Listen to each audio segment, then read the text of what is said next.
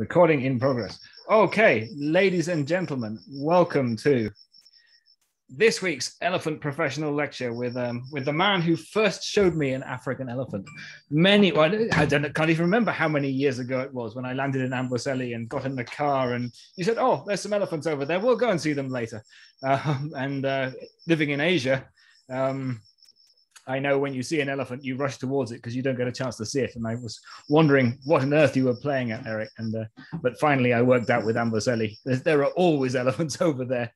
So here we are, right from the heart of Elephant Central from Amboseli National Park. We have Eric, who is well, I haven't seen him for such a long time. Excited to see you, and you're among elephants. So tell us a bit about what you're doing and where you are, and we'll go from there, Eric. Okay, thank you so much, John. Hi, everyone. My name is Eric Ole Kalama from Amboseli National Park in Kenya. I'm very next to Kilimanjaro. You can see it just behind me.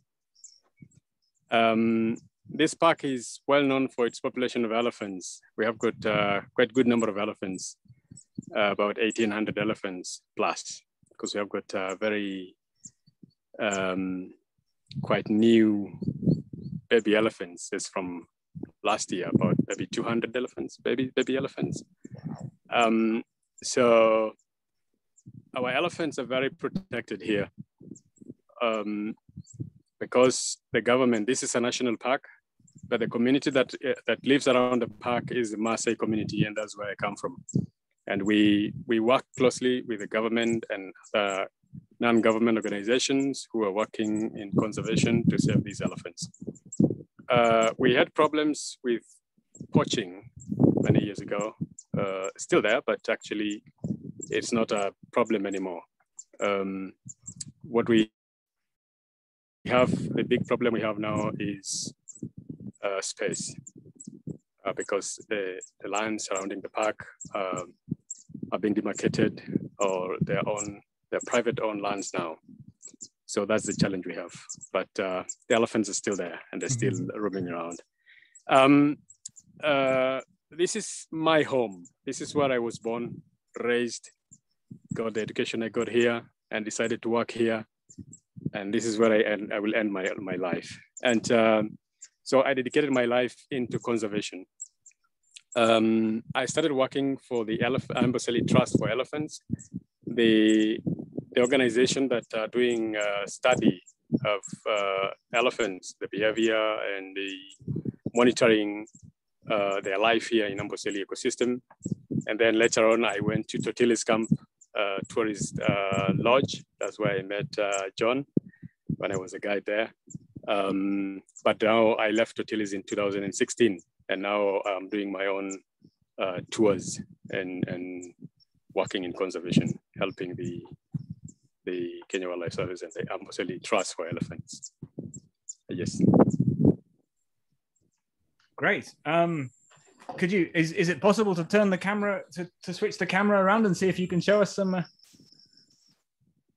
I know we have trouble finding quite distant to show us some of the surroundings. I know you had trouble finding a signal earlier. Yeah, it's a challenge here. There's some elephants, quite a number of them.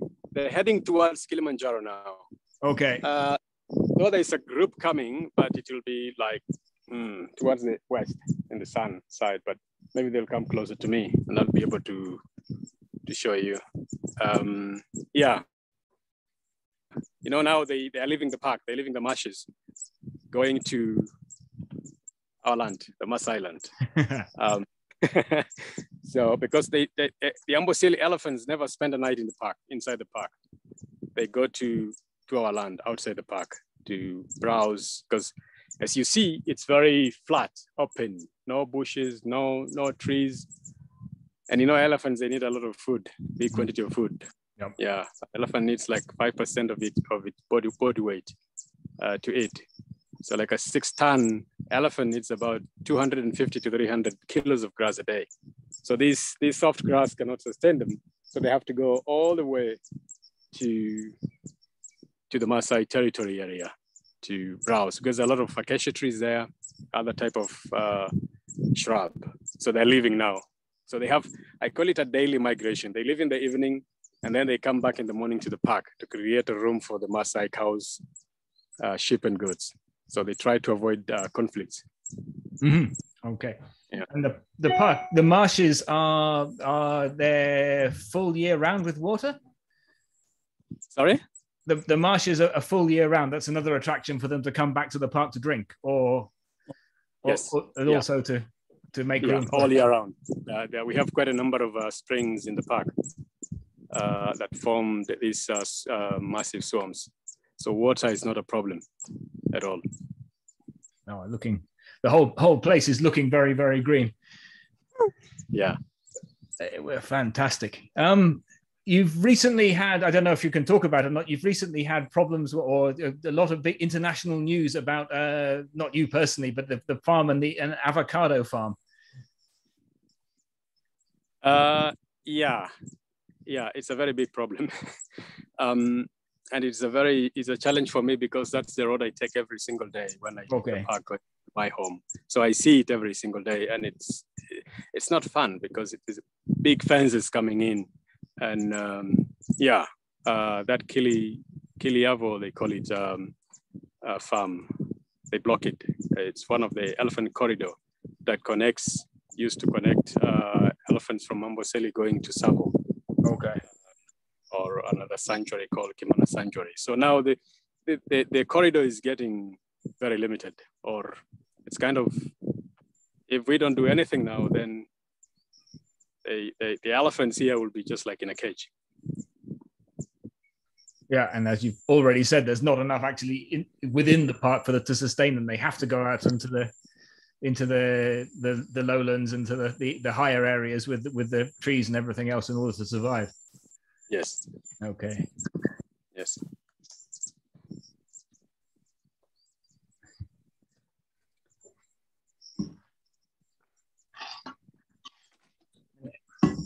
Any other wildlife in the park? Is it doing well, or is it?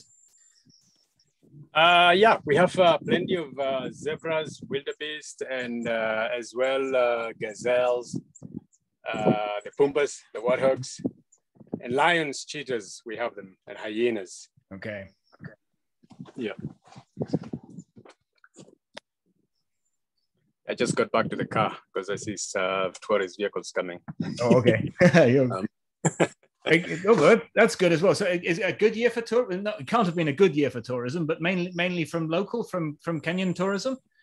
Yeah, just Kenyan tourism, because now the international tourism is still a challenge. Traveling restrictions and all these things. Yeah, but we're expecting a few people to start traveling maybe from this month or next month for the high season. Okay. If everything goes, if they don't change these rules again. Exactly. Well, the government. Yeah. Well, same in Thailand as well. The rules keep changing. But the borders of Kenya, they're open. People can travel if they want to. Yeah, it is open. Yeah, they're open. Okay. That's good. People can travel. Yeah. Oh, yeah. Here in Thailand, we're a little bit stuck. The borders are still closed, so people can't get in. Oh yeah. Yeah, it's a challenge. It's a challenge. Yeah, it's a problem in tourism because it's many people, especially the people who lives near the parks and or game reserves, they relied in tourism, especially. I mean, so lots of people lost their jobs, and yeah, some camps here are closed. Yeah, it's a problem. So we hope these areas will die, and we'll be able to. Yeah. Is the lack of tourism job? Is that causing problems with, say, bushmeat hunting or a rise in poaching and things like that? Yeah, for sure. Yeah, this has contributed people to do poaching. Because you can imagine someone who has no job, who used to have a job and no job now, and so people start doing that, like things like that. But poaching has been there, and people, especially the ones who live near the towns, and we have those game reserves, and they sneak into the park even before the corona thing. Okay. But luckily now we are very, animals are quite secured, because we have community rangers rolling out there in the community land, and as well in the park we have got government rangers working together. It's still a challenge, trying to stop a human like you to go into get whatever they want. Yes, but at least it's getting better and better. But we're putting more effort to making sure that these wildlife are very much protected. That's very good news. Yeah. And how's the weather been? Get plenty of rain. It does look very green there. Is there water in the lake? There's just a small amount now, because this year the rain is not that very. We got less rain. We just received very less rain. The greenish you're seeing here is the marsh. Okay, that's from the springs. Yeah. So if you drive out of this area, it will look very, very dry or grayish in color. But in the western side of the park towards Tutilis, there, it's quite better. Okay. Very long there. Yeah. I'm looking forward to the time that I can come. I can't remember the last time I was. It must have been October 2019, I think, which is actually very, very lucky to have got in. I think it was 2019 to have got there just before everything closed up. But really looking forward to coming and seeing all the elephants again. Yeah. But you'll not find Eric at Tutilis again, eh? What's that? Eric is in the southern part of the park now. I know. I actually want to. Yes, I will come. I'll come and see you in the southern part and see something a bit different. Yeah, I'll be so happy to see you. And actually, so what? You tell us a bit about your business now. Obviously business is a bit poor because of the lack of tourism. But when tourism comes back, when international tourists can come, what do you do? What can you show them apart from elephants, of course?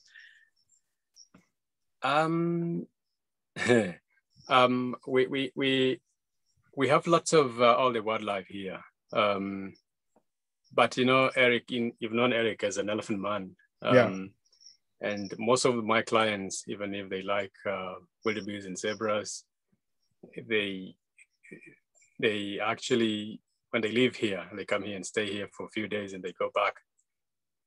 The next safari they come back. When they come back, they come back as elephant lovers. My business is actually, it's a challenge now.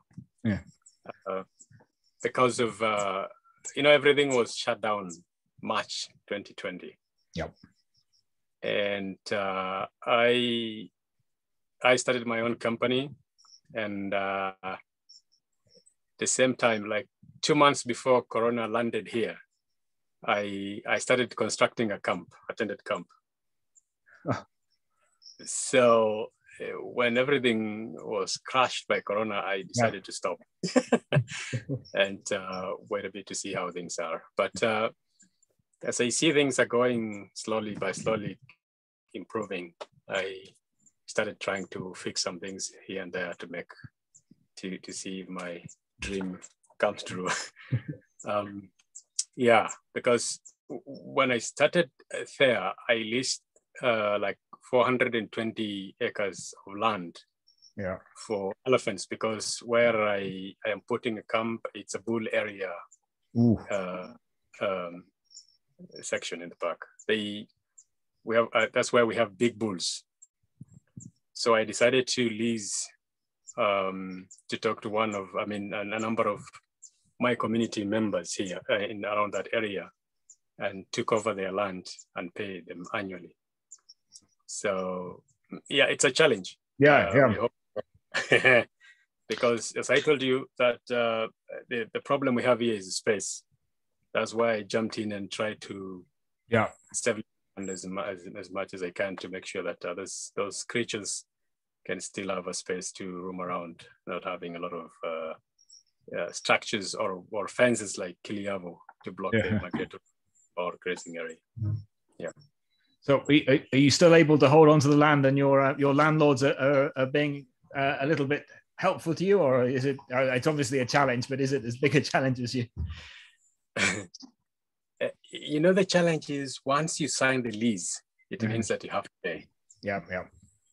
So I am, since last year, I've been using my all savings to make sure that they will not come to me and like, hey man, maybe we are going to take over our land. So hoping that things will be better and business comes back, and then I'll be able to go on, because I don't, it's, to me, it's a challenge, because seeing people coming in there and start farming and doing all those things that not friendly to conservation and environment, it's a disaster. So now I'm using my own savings to pay them, because you have to pay them. And otherwise, and you've sold them on the idea of it's a personal challenge for you, but it's something we hear unfortunately in so many places, that people are sold, community members are sold on the idea of conservation and tourism, and suddenly this whole program that's come through. So I totally understand what's happening, I think. So people can, if they want to come and visit you, hopefully we have a few people coming to visit. What's the name of the camp, or can they just contact me? Is it ready to have a name and to be marketed, or you don't have a name yet? It has a camp. It is called Elephant Garden Camp. Elephant Garden Camp. Yeah. Okay, perfect. We will, when we come to Amboseli, we will come and see you for sure. When we're allowed back into Kenya. Yeah, I will be so happy to see you guys here. And so, what makes it such a good area for big bulls? Because it has a lot of vegetation, and it's not a very disturbed area, if I put it that way, before people coming in and putting some villages and there's some quite a number of camps there. But it has been a bull area since. And you remember the very famous boys of Amboseli, Tim, Craig, and Tolstoy, and all those guys. That is the area, and that's why I decided to go there. Okay. Because there's a lot of vegetation there, the acacia trees, all sort of shrubs, and also they can access water because it's very close to the park headquarters offices. Okay. So water there. They made a dam and pump in water from a borehole for them to drink. But I'm planning to put a dam next to my camp as well to keep. That's a good plan. Obviously, it's actually community land rather than being inside the park. And I guess for those people who don't know Amboseli, can you give some idea of how close and how close the community land is to the park, and how? I mean, for me, it's always amazing. You're driving along and suddenly you're outside the park, then you're in a conservancy, then you're the way the wildlife and the people in the community all work together. Can you give us some better description of that for people who don't know it? The Amboseli National Park is in the middle of our land as the Maasai community. And, as Maasai, we are conservationists by nature. We grew up seeing these wildlife, sharing the same land. And one thing that actually we decided to live with them, it's because we believe that God has given us cows, sheep, and goats so that we don't go for wild animals to poach them or to do anything to harm them in any. So for us, there's that respect between us and the wildlife. You know, when I was driving you around at the Tirua Conservancy, you can see young boys herding or taking care of the cows. And after a few meters, there's a lion or there's an elephant, but it's not a problem at all. So we are actually our land is very connected to the park, and there's no boundary, there's no fence, nothing. You just cross and you go in. Mm-hmm. So yeah, animals are very independent here because they know that this area belongs to them, even if the Maasais are here.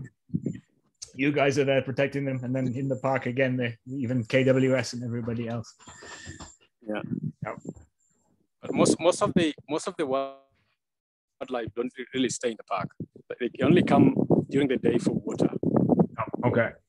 90% of these wildlife in this ecosystem, they reside in the Maasai territory as our land. Because even during the daytime, some of these animals, they don't really need to drink every single day. So they can just stay out there for 2 days and then they come back the other day to drink water and go out there because there's plenty of vegetation, sort of variety of food for them to eat. Yeah, perfect. Okay, Nisa, you're still online. Are there any questions on the Facebook?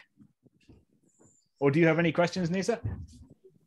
So no question from the Facebook quite yet, but I don't know what to ask really. But so I'm the veterinarian that I work with John. So I'm the doctors for the elephants here, but I work with the Asian one, obviously.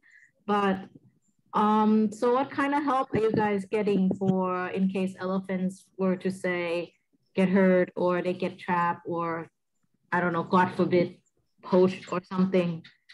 Basically, how does the system work over there, I guess? Is there someone gonna go on, I don't know, a car, a helicopter? What's the process kind of thing? Yeah, thank you for your question. Yes, we have an organization called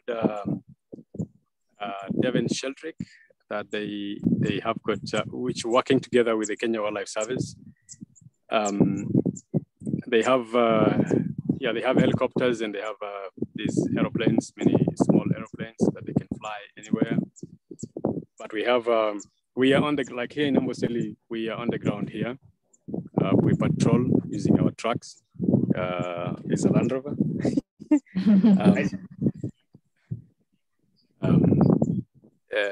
Whenever we see an elephant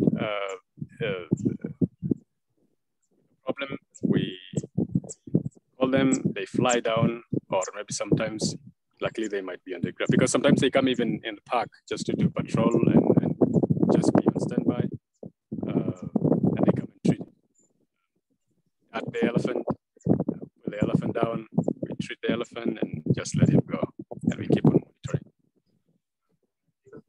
A few months ago, we got a young male elephant. I've got some photos of him. So we put him down and treated him, and now he's doing well. Perfect. So mostly it would be the Sheldrick Wildlife Trust doing the veterinary thing with KWS and you guys as guides being the spotters. Yeah. Yeah, great.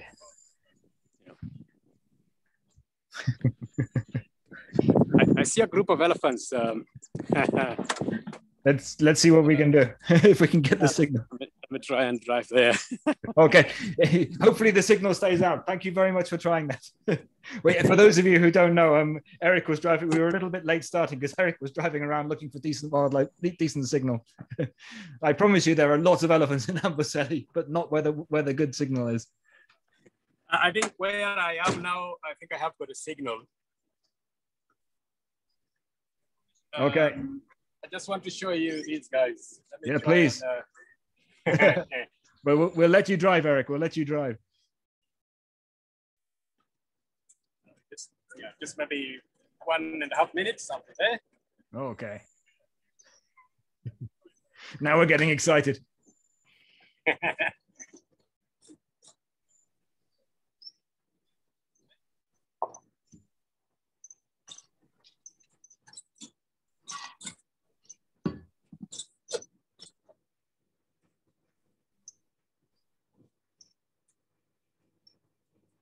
So while we're driving there, before we lose signal, I'll do. Oh, here we go. Aha.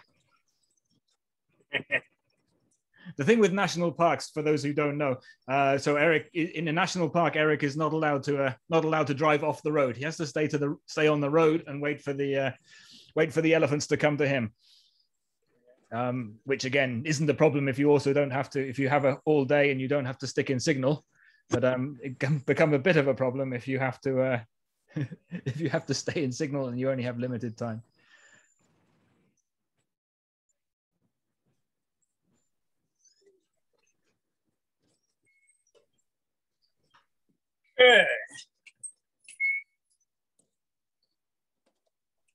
Okay. Elephants. I don't know whether you can. Yeah, can you see those small dots? Yes. They are coming. Coming this way. Yeah, they're coming this way. They'll come and just cross the road next to me.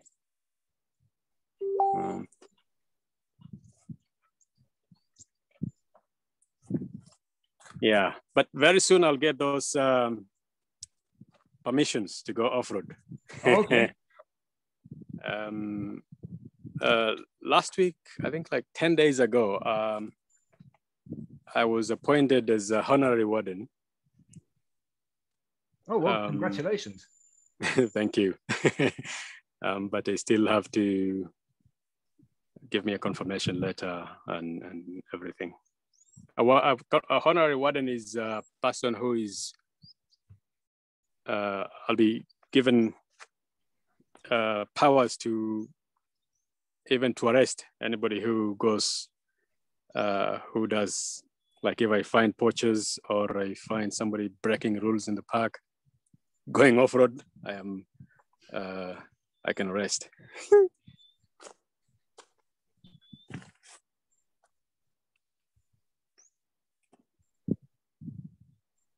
Some wildebeest and zebras running there, hundreds of them. Don't know whether you can be able to see. Oh, wow. Them. They're far away. They're far away. Yes, and the sun going down. The sun is going down. I think I should just show you these guys quickly before the light disappear.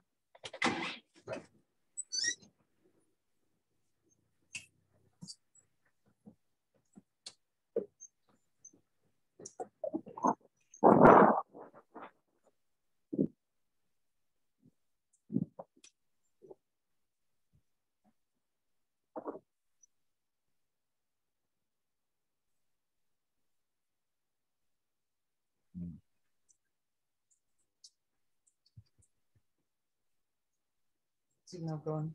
No. It's sorry. It's I'm still on microphone. No, Eric's muted himself, so we can't hear the electric Land Rover he's got. Either that or he has an electric Land Rover, but I don't think so yet. I think he's muted himself for the engine working. Okay. Oh, there's an elephant. I can see. Oh, blimey. Leo. Leo, come. Elephants. John, we cannot see video if you're speaking. Don't speak.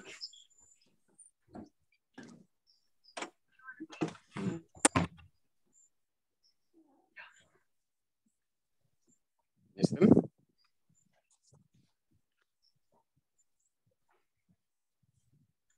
Oh.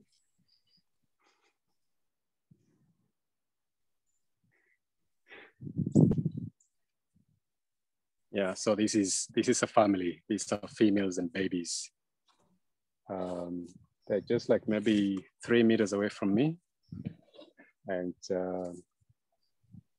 they're having their last bites before they start this safari, going to the woodland for the night.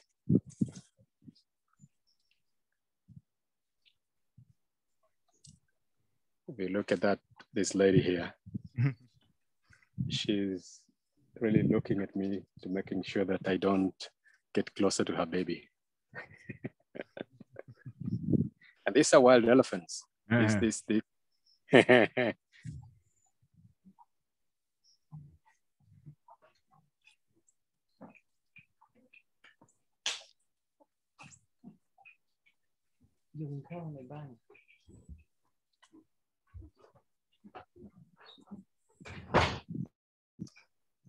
Yeah, sorry, Eric, I'm keeping quiet because apparently when I talk, they just see my face. So I want to show everybody the elephant. I think I've got you pinned now, but wow. How many are there in this herd, by the way? Sorry to interrupt. Now is good. John, you can speak. Oh, thank you. How many in this herd, Eric? These are 1, 2, 3, 4, 5, 6, 7, 8, 9, 10, 11, 12, 13, 14. 14 of them. Mm-hmm. Well, there you go, ladies and gentlemen. That's Amboseli for you. and a fantastic guide as well, of course.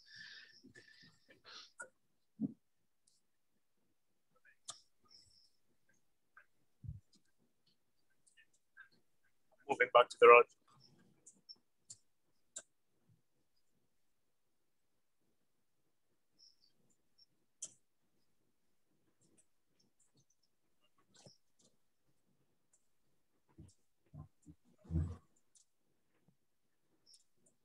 Maybe going around. That just looked different from the Asian one. Like, I don't know. It's just a different vibe. Are they? That were obviously very different. Well, we obviously different species, but yes, a very different. The thing with, and we'll let Eric drive for a second. The thing with elephants, particularly in Amboseli, is they know certainly within the park they're safe. And so you can, I wouldn't, unless you're Eric, I wouldn't advise getting out of the car. But if you're sitting in the car, then generally they can just walk straight past you. Mm. Yeah. You know, the one thing I came to realize with these elephants, this organization, the research team that has been following these elephants since 1972, they have been using Land Rovers. And that's why I chose to buy a Land Rover because they love, I think they love the sound of a Land Rover and they trust the Land Rover because they think that it is the truck, the research truck. So most of the time, if I come on patrol and by myself, I can just get out of the car, start on the, just sit on the bonnet and enjoy the view. Mm-hmm. So yeah, they're very friendly here. It depends on how you handle them. I mean, how you treat them, but they can be very friendly. They can come and touch the car and, you know, no problem.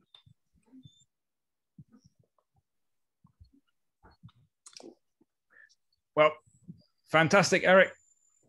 Thank you for finding us elephants. Thank you for actually, more importantly, the insight into your work and into what you're doing and the situation and the tourism situation as well, that we've learned a lot, and for making sure there aren't any questions coming through. I can now read the question feed. There aren't any questions. I think you've covered everything, but I think everybody's going to be coming to Elephant Garden Camp when they can get to Amboseli.